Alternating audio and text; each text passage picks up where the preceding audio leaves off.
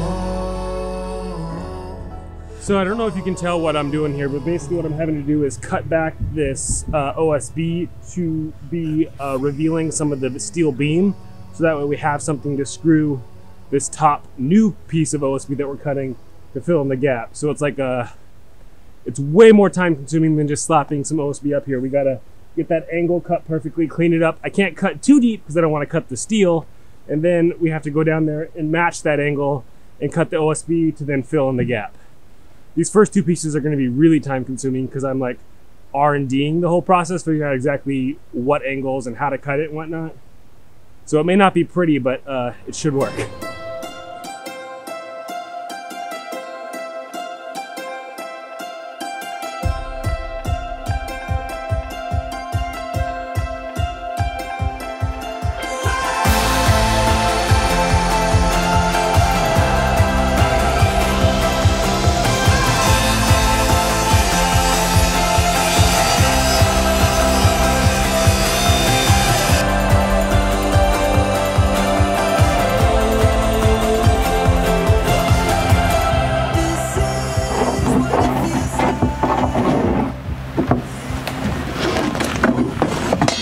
So what I'm having to do, because all of this is hand cut up there, and as well as just things aren't necessarily perfect, I'm having to measure every single piece of wood, as opposed to just ripping them all at 26 inches or 26 1/4.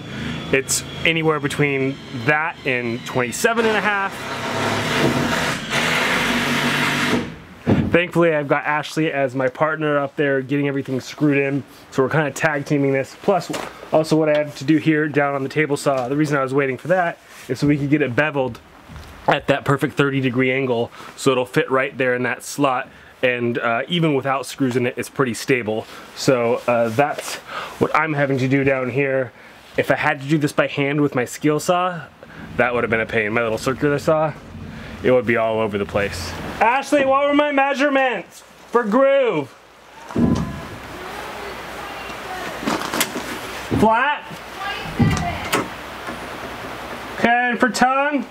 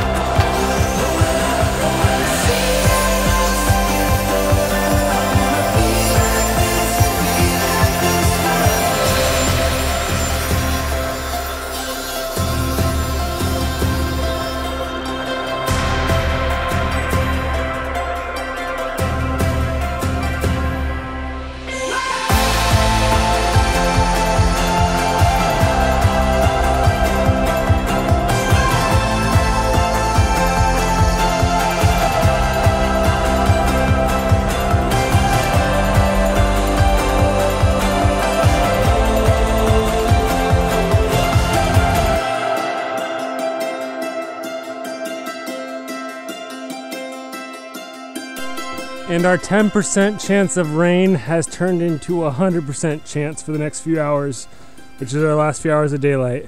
But we got it all sealed up as far as the OSB goes. Unfortunately, this is still just sitting down here because it all got wet and we can't really try and stick it down while it's wet. So I think we're gonna tack it down for tonight, and then tomorrow is supposed to dry out. So we're almost done, love. For tonight, yeah. So how does it feel to have a house that is officially roofed? Sounds so weird. It's been weeks or months. I can't even remember how long it's been since we've had a non-leaky roof. It feels so good to get that centerpiece covered up, get that ice and vapor or ice and water shield to actually overlap. It's so nice. Yay! Being on the roof isn't necessarily the most exciting thing. I was gonna say, she I was a champ. won't say that I would like to do it again, but Because I don't. She was a little nervous, but she got up there and she screwed in, I would say, 80% of the boards up there in that center part. Like, so I was very proud of her. We'll see if they fall off anytime soon.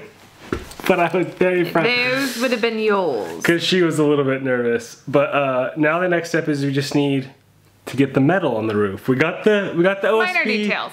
We got Minor details. the ice and water shield. Now we just need to get the metal up there and the roof will be officially done. But it is so nice to be dried in, what's considered dried in. Because you don't actually need your shingles or your roofing or whatever to be dried in for your rough inspection. You don't need your shingle. Well, you don't. A lot of the rough inspections happen before shingling happens. So anyways, it feels good to be dried in. It feels good to get it sealed up and not have to have friggin' tarps hanging in here. Can you remember how long we had a Stinking tarps. Sorry. Alright guys, thank you so much for watching. Be sure to leave a comment and let me know if there's anything that you had questions about, of like steps we've skipped or whatever. How bad our backs hurt. Feel free. But until next time guys, Answers stay a lot. positive, get out there, life is an adventure. So make some memories.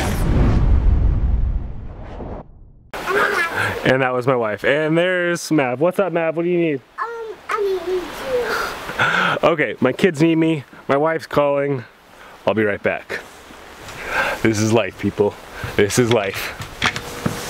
So I know every single house is gonna have its own plumbing challenges and that every single house is plumbed just a little bit differently, but I wanted to give you an overview of what we've done for our house because I know that when I was doing research, I found that really helpful to see practical examples of how things are hooked up. So I'm gonna go ahead and put up a diagram right here showing